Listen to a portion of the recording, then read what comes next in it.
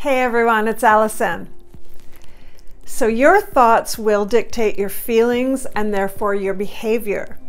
So if you change your thoughts, you can begin to change your behavior.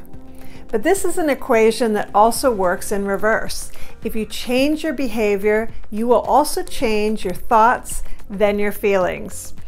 So if you are someone who has trouble arresting your thoughts, instead try changing your behavior. And if this seems overwhelming, sometimes it's as simple as just changing your physiology.